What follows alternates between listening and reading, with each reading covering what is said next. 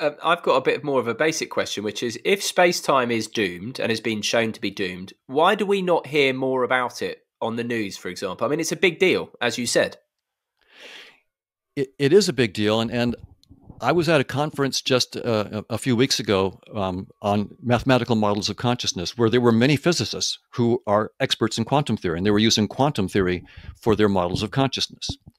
And and so I made a habit as often as I could raise my hand and get acknowledged to ask a question. I would ask them, so what do you think about the new research that says that quantum theory is not fundamental because space time and quantum theory are doomed? And to a person, none of them knew about this. These are PhDs in physics.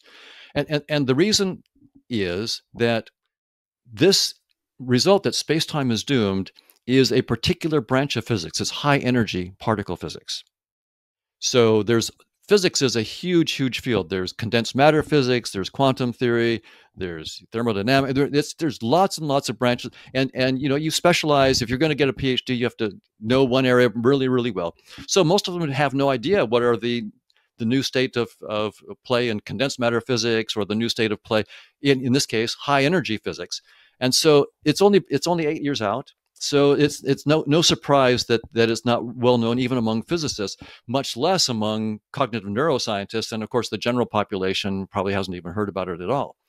But again, in 1922, the Nobel Committee itself was not interested yet in Einstein's theory of space-time. So these things take time, but eventually they'll come around, and often it takes the old guard just dying, right? the old scientists just have to die, and it's the new generation that aren't attached to the old ideas, that love the new revolution. They take it and move forward. So that will happen.